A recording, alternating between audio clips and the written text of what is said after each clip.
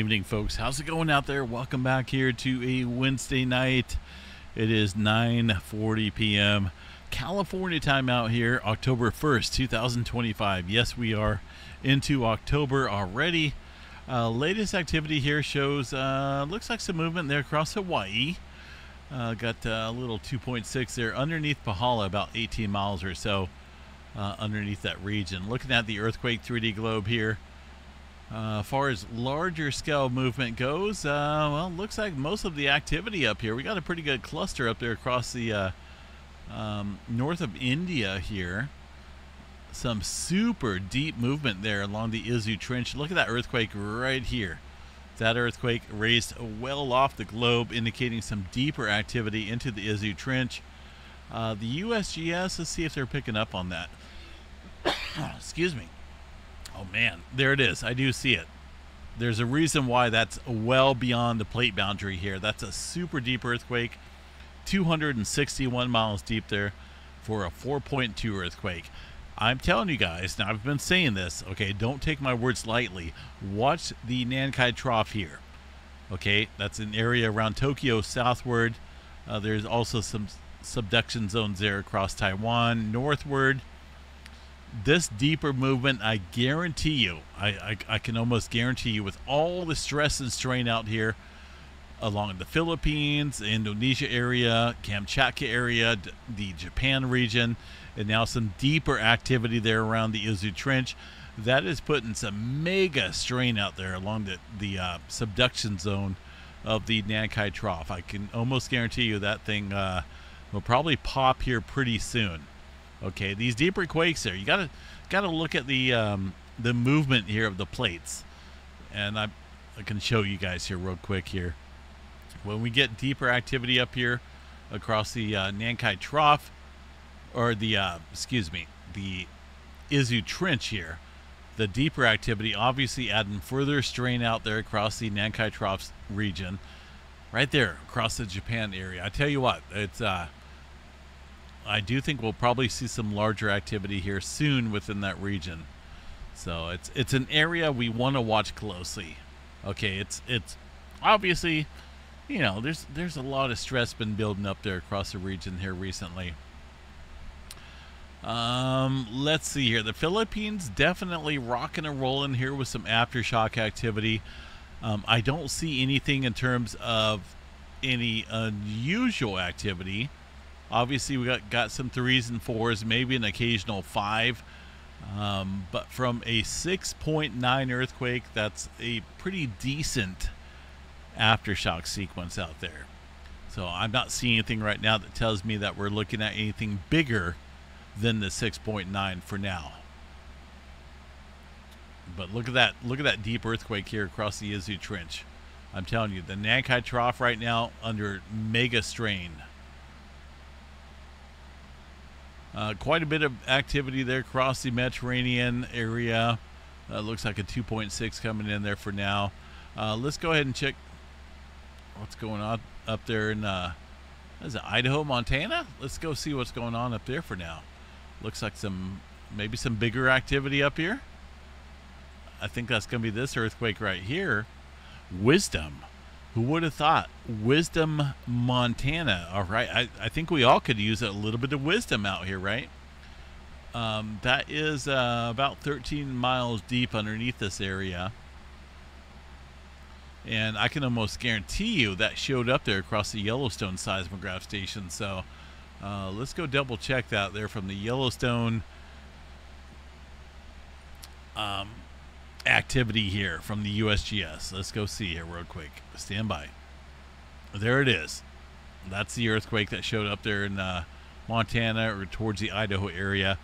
I don't see anything local across the Yellowstone area for now. That's a distant event.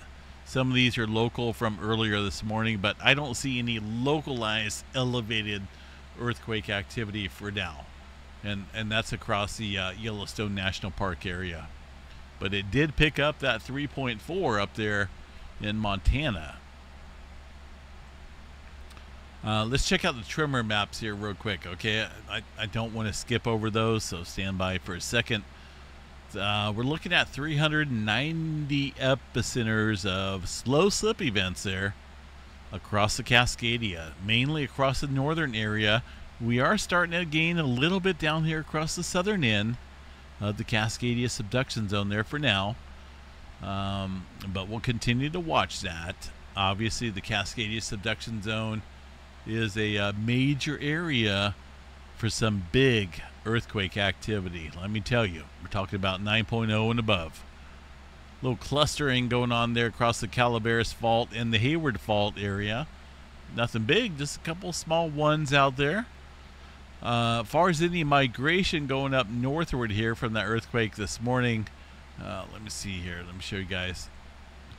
Looks like it's almost looks like it's off of here. But I could have swore there was some activity stirring up here in the Gulf of California earlier. I don't see any major uptick here across Southern California for now. In fact, most of the movement there below the 2.5 threshold. All this activity, very small microquake activity there today. Looking at the rest of the model here, look at this activity here. And this is just filling in here where I've talked about in the last day. All right, we've seen a lot of activity here along the Kuril-Kamchatka, Philippines area, Indonesia area, seeing the 6-pointer. It would only make sense here to see that middle point boundary stir up. And man, let me tell you, it's definitely rocking and rolling out there right now. Deeper activity there along the Izu Trench in the Japan region.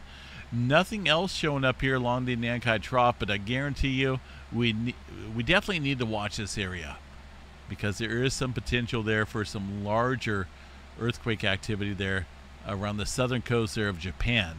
Right, there's been a number of mega quake warnings out there put out on the Nankai Trough here in the last year or so. And it would make sense because of all the elevated activity here stirring up across that region. The Hawaii area, let me show you guys real quick here. Kilauea volcano, which has come to a pause. All right, that has come to a pause right now. Kilauea volcano, there we go. I went over it like twice. It's a Wednesday night. It's the middle of the week, right? I think we can make a couple mistakes out here. The webcam imagery up here across the Kilauea volcano, let me show you guys here real quick, shows that we should be ending the eruption. Look at that lava field out there. A lot of luminescence going on there from the heated areas of the lava. It lasted for a very short period. That's the Kilauea volcano. Let me show you guys the inflation chart here real quick, because let's go take a look here real quick. Man, it lasted for a little while. This is the eruption here. Very sharp eruption, and a very sharp time period there in terms of the eruption time period. Now we're starting to go back up here. So, you know, if history tells us, we should be looking at episode 35 in terms of eruption here in about 2 weeks or so. It's been a rinse and repeat cycle there across the Kilauea volcano since December of last year. So nothing changing there for now. There's all the aftershock activity there across the Philippines. Far as any newer movement out there across the globe goes, I'm just taking a look here. A lot of activity up there around Iceland, some 5s and some 4s stirring up. A lot of newer activity up here across the area of Afghanistan, southeastward there, across the area of northern India towards the Myanmar region. But I don't see anything big going on. But again, you know, things are they're starting to stir up out here for sure across the planet. Space weather activity. Let's go ahead and take a look here. We're looking at well, what looks like a G2 class solar storm here That, wow, looks like it's definitely stirring up out here. May have to go out there myself and see if we got auroras out there this evening. Some major aurora activity there across Alaska, Canada, dipping down into the northern tier states here. That is a result here of, I believe, the solar wind stream flowing into the planet.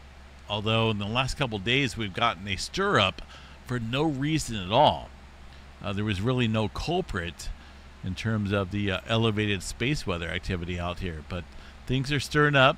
It does look like we're stirring up into the G1, G2 class storm category. So if you're a aurora watcher, watch that here for tonight, because obviously if you got clear skies and you're in the northern tier states, you're going to see it. There's a coronal hole out here, 84 and 83. That's currently facing the Earth. But the culprit of this, let's see here. There's a high-speed solar wind stream there kicking up earlier today up into the 800 km range. And things have been favorable for aurora activity. Notice that separation there between the white and the red lines. That's a BT-BZ component of the interplanetary magnetic field that's allowing the auroras to amplify out here this evening. So that looks like it may continue with that ongoing separation there. So auroras will be likely out there across the northern tier states. Get out there if you want to see some auroras. There's a G2 class storm in effect there. As far as any major solar flare activity, well, there's not a whole lot going on there. There's some C and some M flare activity. Taking a look here at the magnetogram imagery. Look at this image over here. That's quite a bit of popcorn colors going on there. A major area of concern, but that is facing off towards the western limb. We are left with a couple areas out here. Center disk, 4232 and 4236 here. That does show some complexity. We'll definitely watch that here in the coming days. Overall flare threat shows a 60% chance here for some M flare activity. X flare around 15% chance. But the auroras, they're stirring up this evening, so check them out there if you get a chance. Let's see, anything else going on out here? You know, it's just kind of a typical day out here. Although some areas of interest, deeper activity there across the Izu Trench. A lot of swarming going on there around the Philippines from that 6.9.